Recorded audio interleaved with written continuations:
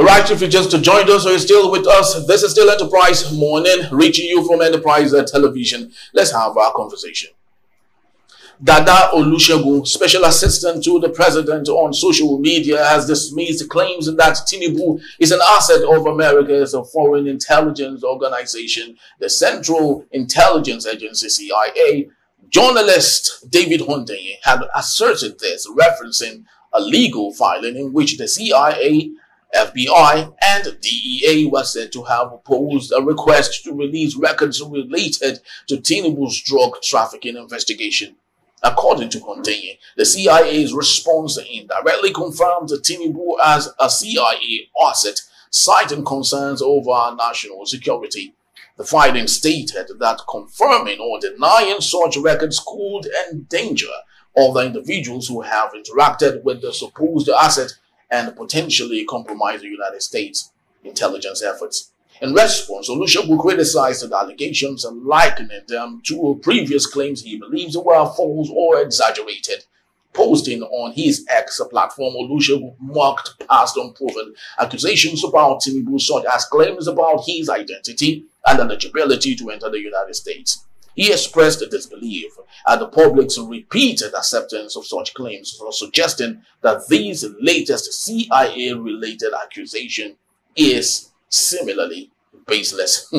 Very funny if you ask me, but the question is, how more baseless can baseless be? And it's very important that I state this, that frankly for us here at Enterprise Television, we take the view that a story of this nature shouldn't even qualify for a major conversation. But the fact that the presidency has lashed on it and the public deserves a thorough, a factual clarification, and that's what we are about to do here. Doing that with us, still in the studio is Cyril Abaku, journalist and public affairs analyst, and joining us right about now is Emeka Madunagu, journalist and also public affairs analyst. Thank you so very much, gentlemen, for being here with us. Thank you. Hello, you. Yes. So, Emeka, let me start off with you.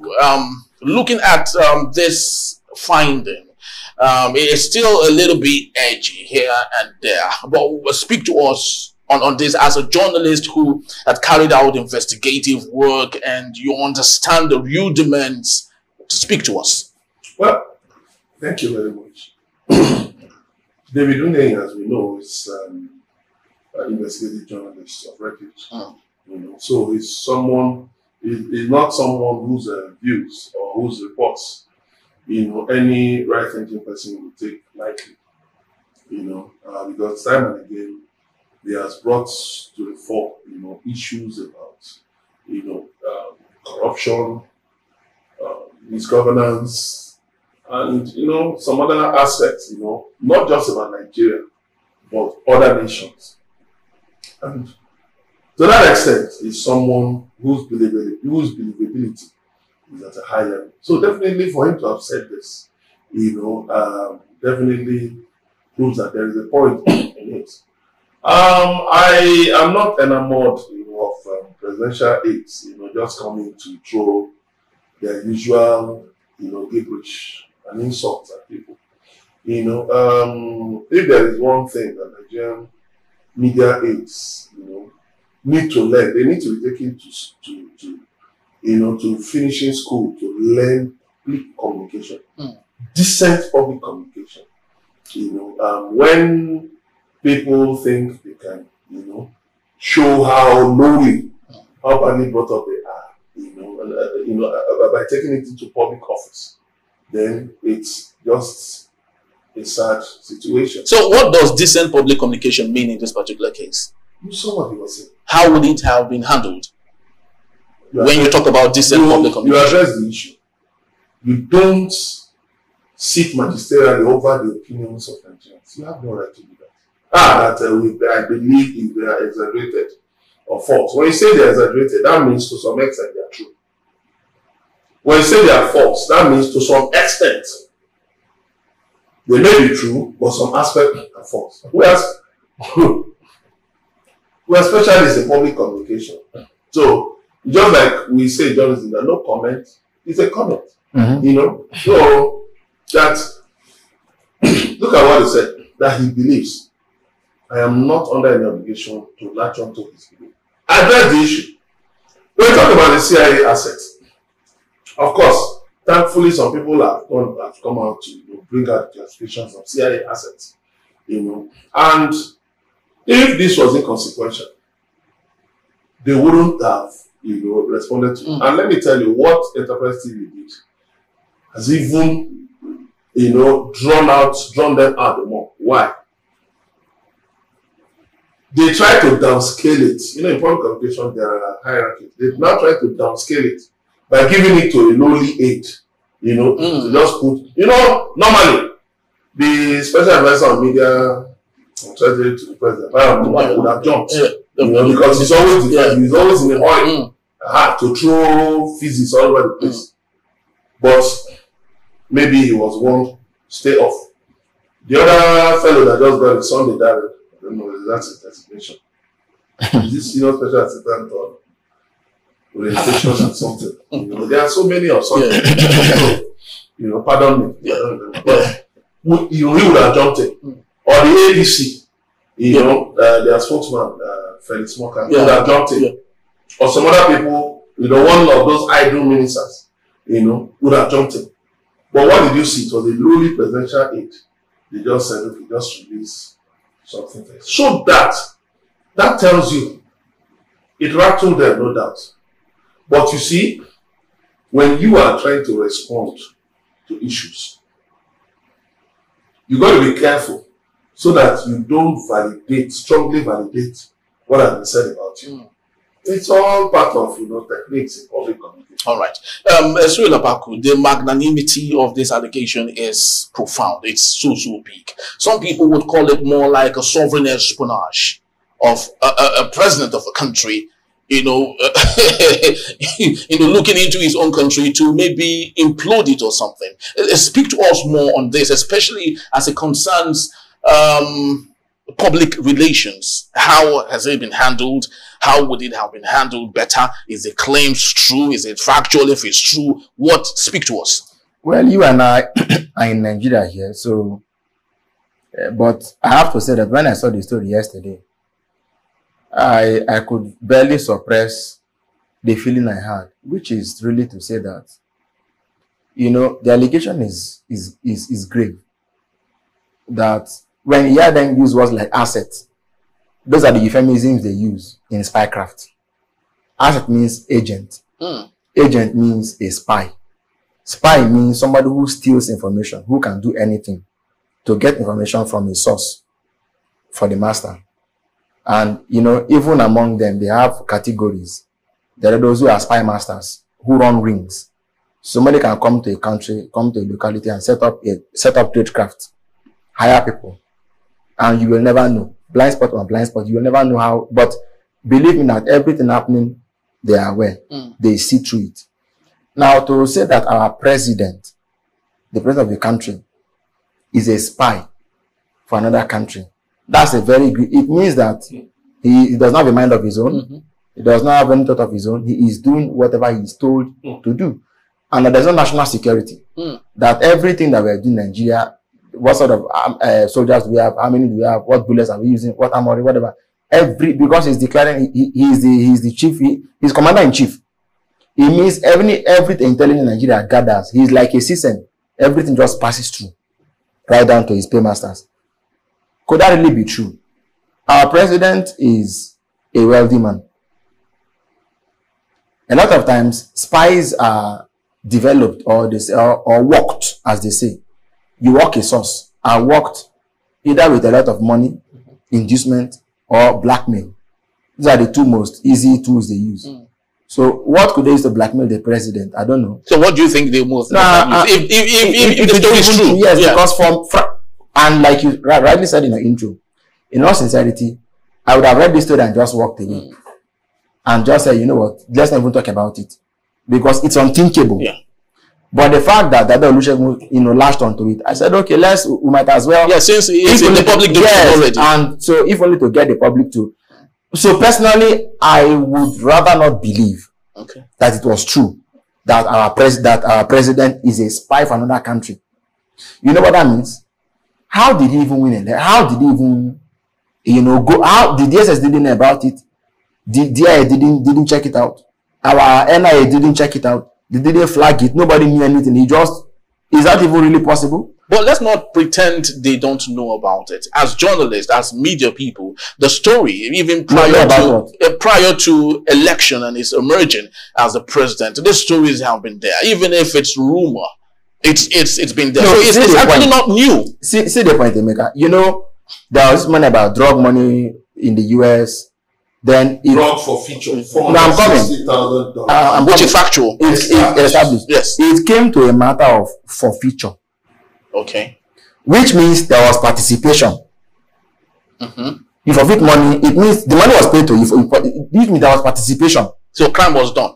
Of course. Okay. Was committed. There was participation. No, they said it was a civil case, so not a criminal. That's the problem. But the point is, the money was forfeited. Okay. You don't forfeit money if there was no question mark on it. Yeah. Okay, there was a forfeiture, right? That's one. Number two, so which means there was participation.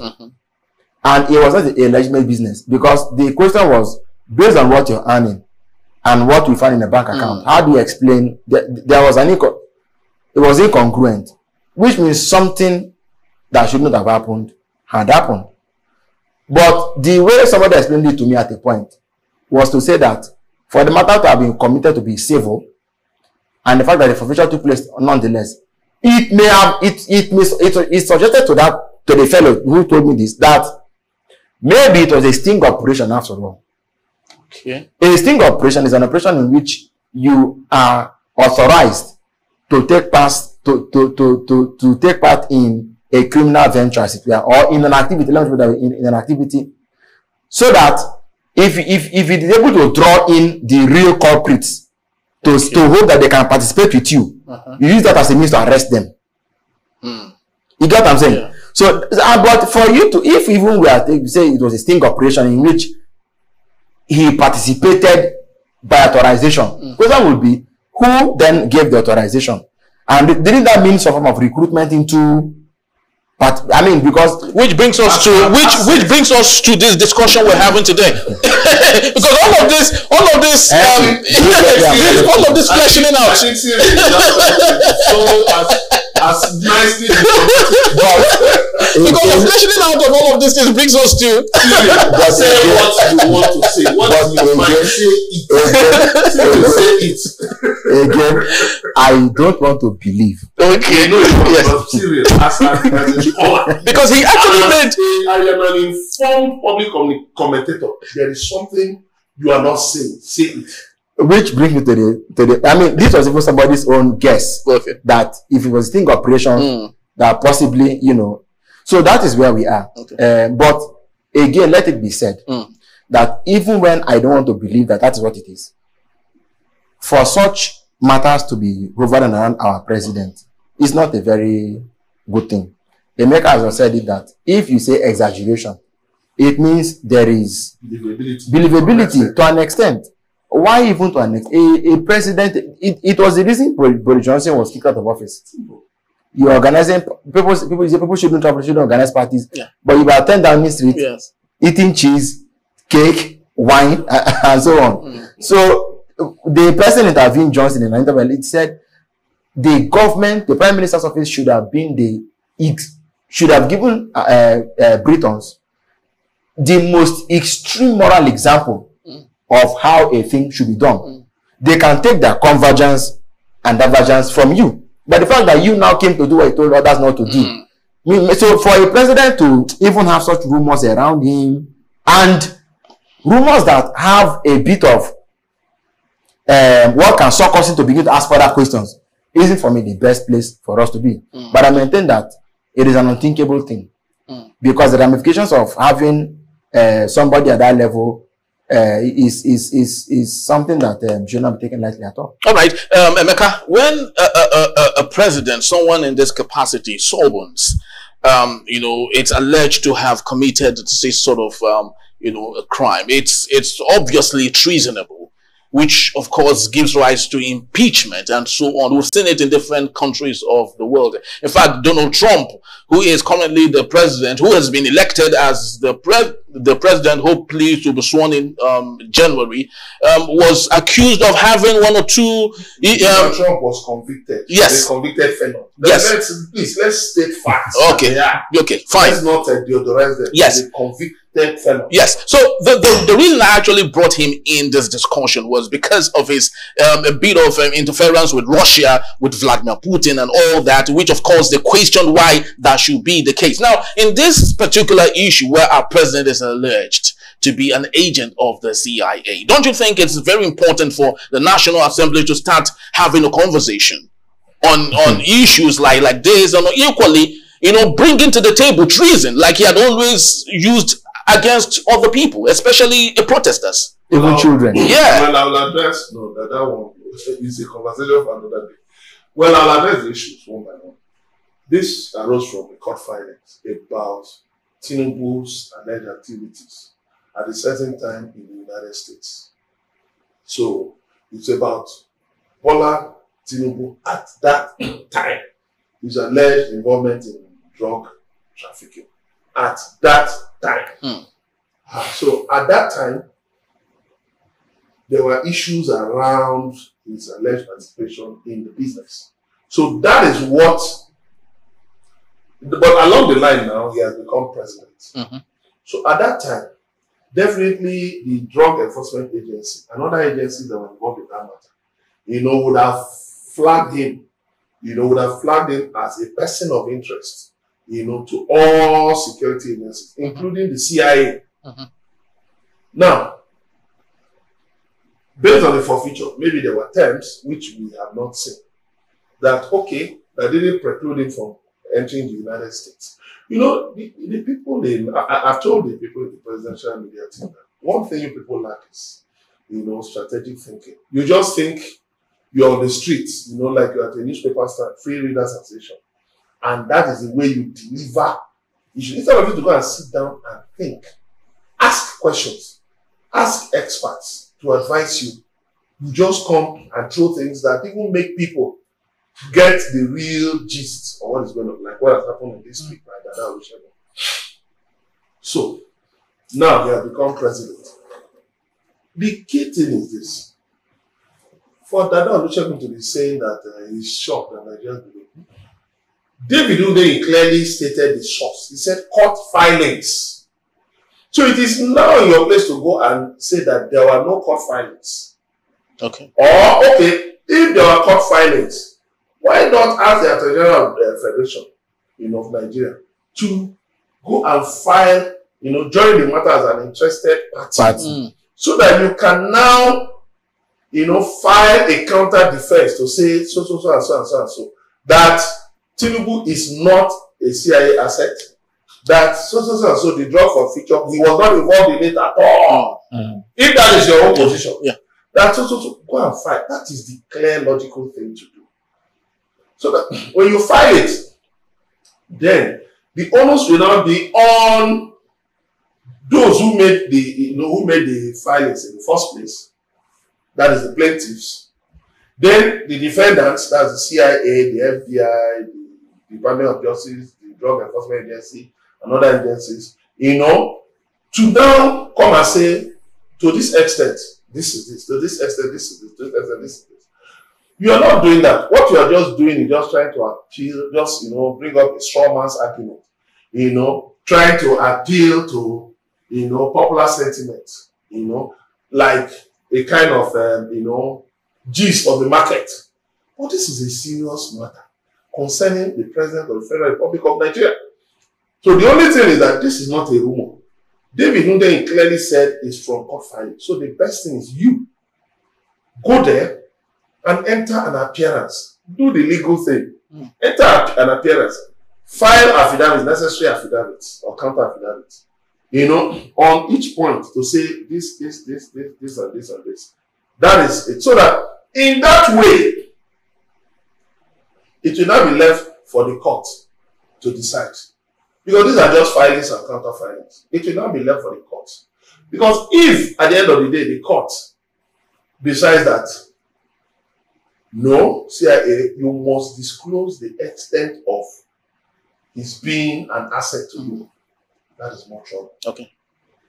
But for now, that is still safer. It's still at the level of what it has not got to the level of, maybe this is just at the level of, filing applications and all that. It has not got to the level of ruling, of the court taking a decision. Remember that was the same mistake we made in the case of Zongshan. Yeah, Zongshan Funshan. Zongshan Funshan. The same mistake we made in the case of Zongshan Funshan. When we had enough time to have taken up issues, what did our people do? Those guys went to court, a court in Nigeria. The court threw away their matter. Then, the people in government in Ogun State at that time now use police to harass them. So they were not helping those people to build their own case. Yeah. And eventually, you forgot that there was a bilateral agreement between Nigeria and China in 2001 that had certain terms.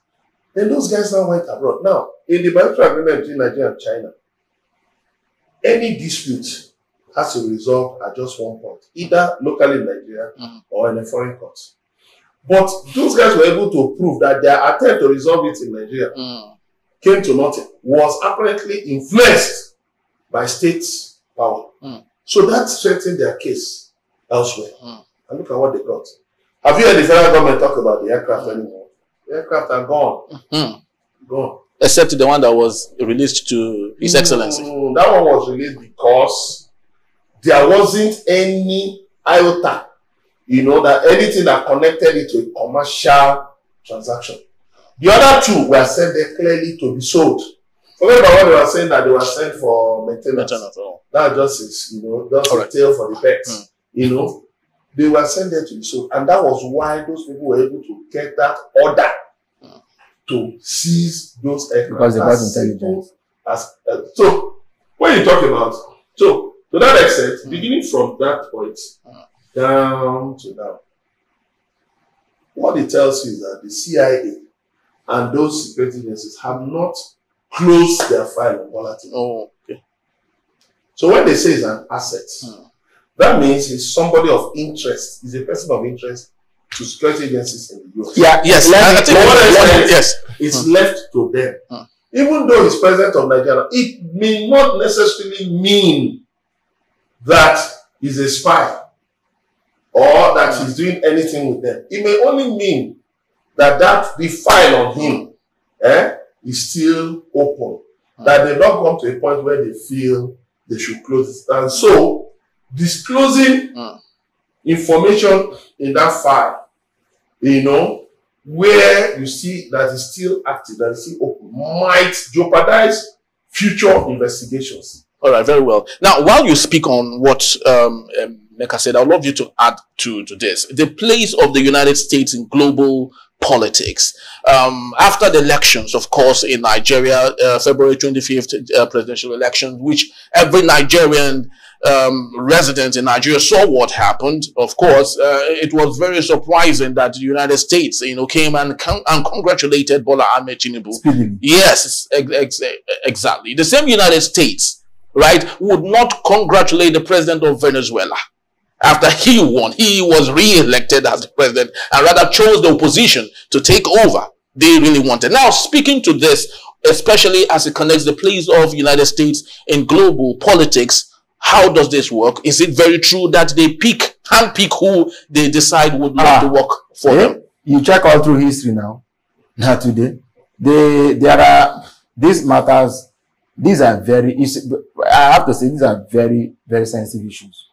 Anybody who is familiar with the world of espionage, spycraft, and so on, is a very sensitive area to talk about, and I'm careful about it. But the reality is that, let me start with where Emeka left up. So, David Hundeyin's tweet was deductive, was an inference. Okay. That is why I don't want to build anything on inferential. So, for example, he said, because of what the agencies filed in court in DC, the implication is that it could only mean that this man is one of us. You can't expose him. It will affect. That's the inference he is drawing. And that is Hundeyin's inference. You know, sometimes if your logic is sound, people will buy into it willingly. It's a normal thing. For me, I'm a bit more critical, and that's why I've said all the things I've said since the beginning of the show, that to even hear such a thing being said from the get-go should be quickly slammed. But then we're in such times, aren't we? So everything is on the table. Nothing is taken off the table. During the presidential campaign, Wike one day boldly shouted and said, I think we should leave. That people are threatening to use the CIA against him. That to help with the CIA. You know, he said, yes. And then the cable reported that time that articles, there was where they put that Ali Igusa, former Nigerian NSA, had ties to the CIA. You know, that's what they had. Now, country to country relations, based on security, are such in which if you're a friendly country, you can share intelligence. The DSS spotted a would-be suicide bomber in America and Nigeria before he flew and fed the Americans. They were very happy that, you know, that we spotted such a thing and told them. So and I think America is Nigeria's friend, really. So we can always share ideas and talk about what we know, what we've seen, what could affect you, and so on. That, on that level, collaboration is inevitable. But where somebody has now gone under the table, taking money, and is now using a third eye on his own country, that, for me, is punishable by the worst punishment possible. All right. Now, to bring it into what you have said, well, America is world power. I said that, and in fact, to that extent, I'm sympathetic, actually. I have to be honest. I am sympathetic to America as a country because of values, okay? So, and again, we know that if you're such a big giant, okay, sitting on top of the global world order, it is inevitable that you must have tentacles, if you know what I mean, spread across eyes and ears. Yeah. It is only in the modern world, it's inevitable. In fact, it's one of the reasons one of America's strongest allies is Israel, because Israel is particularly good in human intel. Okay, and that's even the hardest part of it: satellite intel, signal intel, and so on. You know, but in terms of human intel, the Mossad is very good at it. You have the Mossad. If our president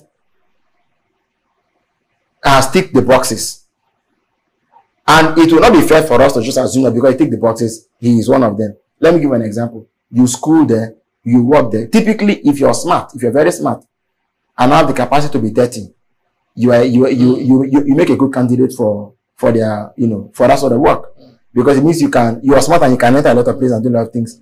So, yes, but is there anybody that goes to America to school that is recruited? No. Is there anybody that is dirty that they need? No. Is there anybody that is smart and dirty that they also need? No. Our president schooled in America, yes. He worked in America, yes. He has interest in America, I want to believe so. But to say that because of that, or because of what the FBI and CIA said, the question to even ask is, when they said that, what did the judge now tell? What? And since the judge has not. Yeah, so let's wait for. Yeah, so the judge has to now respond. What do you mean by a national security breach? Yes. What do you mean? So that has to be explained. That's why I'm saying that let's not rush to judge our president and say, because this is you know what it means? It is bad enough that it's a record that he forfeited the drug. Did you see how the president was treated in South Africa? To even get the handshake from our president. Even in Saudi Arabia, or not a deputy governor. Deputy governor, So these are issues that let's not repeat that line that the president is a. All right. So just before we wind up for today, Emeka, I would love to ask what's the repercussion of some of these things, especially to the diplomacy Nigeria has with other nations of the world, and secondly, what do you think domestically? Could this change the dynamics of polity in Nigeria?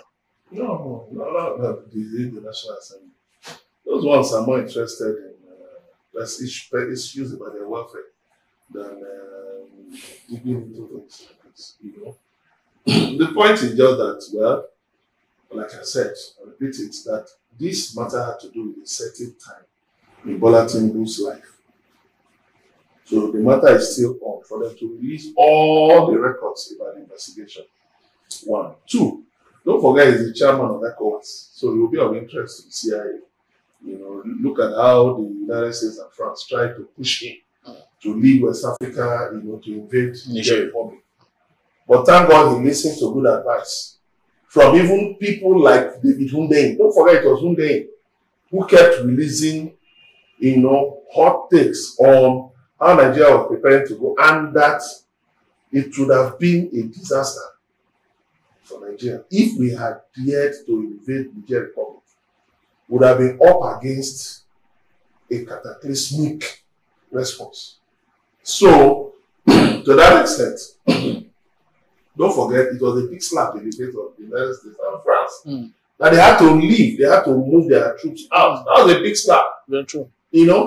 Just like when they had to run away from Afghanistan. The US has not recovered from that up till now. So to that extent, yes, it will be of interest to the CIA and foreign agencies. But since the matter is in court, I would prefer to wait. Yes, let's proceedings unfold. Yeah. Then when the court now makes a final judgment, maybe this year or maybe next year or whenever, then we will now come to that point. But the tweets by that Dada Olusegun to me was really unwise. It was unwise. It was unwise because it was trying to reduce something that was clearly said, court filings, to market gist. And that doesn't speak well of the caliber of people, working with the president on issues like information. It doesn't speak well at all. All right. Okay, that's just about the size of our package for today. We want to believe right here on Enterprise Television that everything we discussed here, we want to believe they are not, we want to believe they might not be factual. That is what we want to believe, but because it's made a public domain, and that's the main reason why we're even having this discussion in the first place. I would love to believe that you would understand our vantage point on this particular matter. Thank you so very much, gentlemen, for being part of it, and we truly do thank you for, of course, giving your thought, your 2 cents on all. And thank you also for being there for us. We truly want to appreciate you, but please do well to check up on us. You can always find us at enterprisetvnews.com. You may like, comment respectfully on this matter and more, and equally follow us on all our social media platforms at Enterprise TV7. I am Henry Igwebike. I'll see you tomorrow. Bye-bye.